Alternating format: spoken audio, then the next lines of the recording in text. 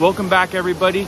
Some of you may already have this unit, and if you do, in this video you may pick up an awesome recipe or some extra tips. And if you're like me, a year ago I didn't even know this machine existed, and even more, I didn't know how much it would drastically up my prepping game. If you already know how bad it's really getting, and the food shortages are real and they're gonna get super bad. So I can't stress enough on the importance of long-term food storage. Be sure to stick around to the end of the video where I will share with you how much money I saved in just one batch. So let me show you this prepping dream machine that could get you guys saving food for over 30 years with no refrigeration.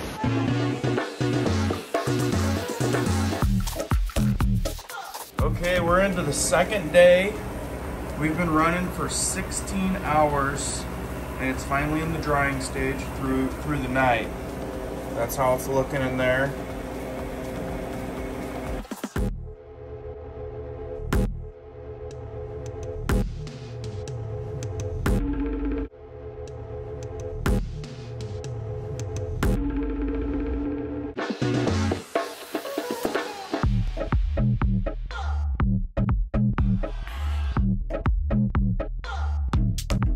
Okay, so this is gonna be pretty cool. We're doing shredded chicken that we did in the crock pot, and it is super tasty. So we're loading these trays up pretty heavy. If we can fit all trays like this, that means we're gonna come out of this with 20 pounds of chicken done. You're gonna, again, make sure that your valve is shut. You're gonna hit start.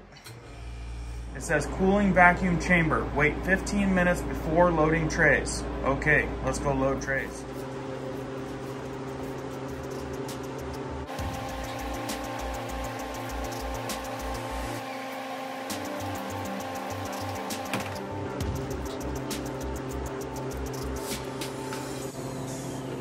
Look at that, guys. That is 20 pounds of slow cooked chicken with seasoning already in it.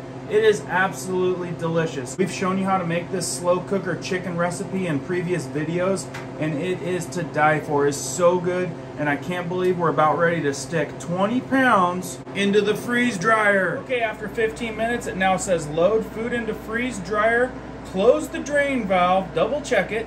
Do not mix frozen with non-frozen foods. Since we don't have the tray dividers, we didn't want to stick them in the freezer. We're putting them in non-frozen. Just seems to be easier right now.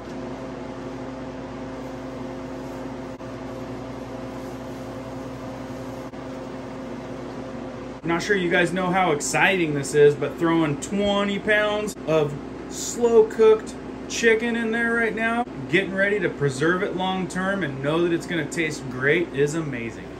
We're going to shut this door, make sure you spin it all the way, then we're going to hit continue. Now what it's going to do is it's going to go through its freezing cycle before it goes into its drying cycle. Don't know how long that's going to take, but I'm going to let you know here in a little while. Okay, we're into the second day. We've been running for 16 hours. And it's finally in the drying stage through the night. That's how it's looking in there.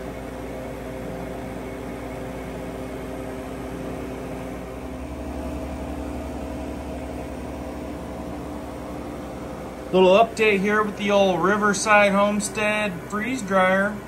We are currently 26, almost 27 hours in.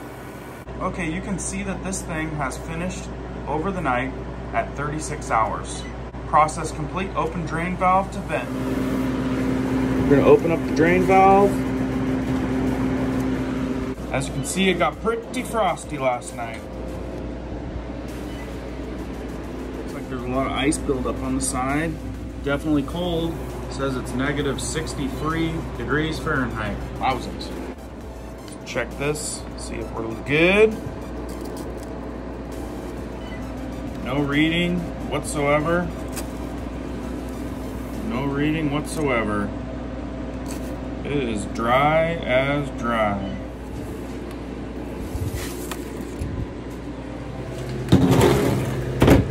I'm gonna go ahead and hit the defrost button.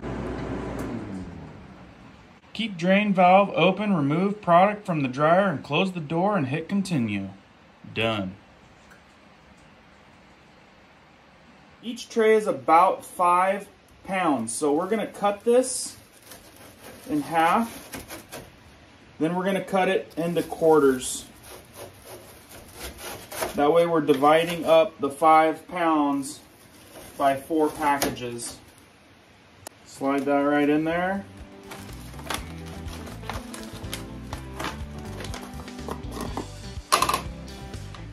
Grab an oxygen absorber, pop it in there.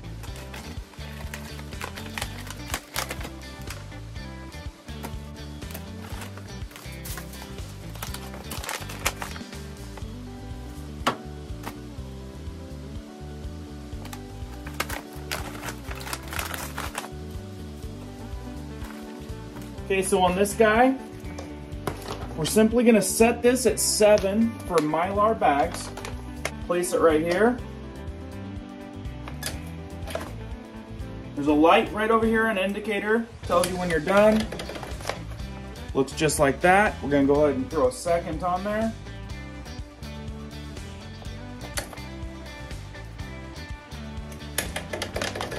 Just like so.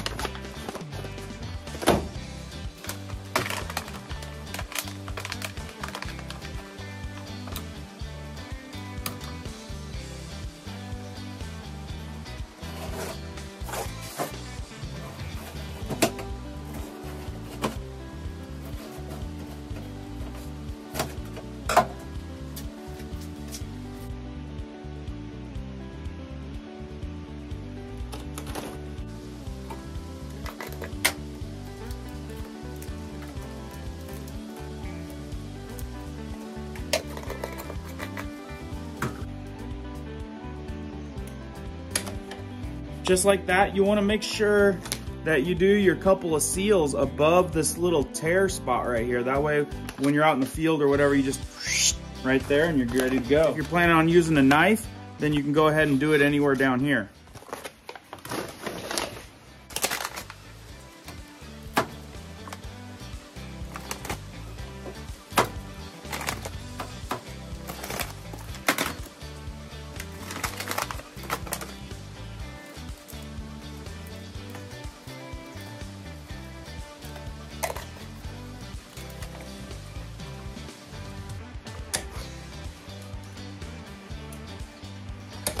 I'm not sure if you understand how tickled pink I am about processing 20 pounds of slow-cooked chicken. That should be amazing. Be sure to stick around to the end of the video. I'm gonna give it a try and show you guys and tell you guys just how it tastes. Here's another thing to think about. I was at the store the other day. Do you realize these things cost between 12 to 16 bucks a piece? And we just made 16 of them with a high-end recipe, so it should be worth a lot more because we know that this recipe is amazing. And a lot of times when it comes to freeze-drying foods, the food is about as good as you make it. So if you are a chef and can put together something really tasty, then that's where your expectations should lie. So you can see how that could add up. So you go to a store and pick up, say, one of these things between 12 and 16 bucks a piece. That means I just made about $200 worth of those. And that's just one batch.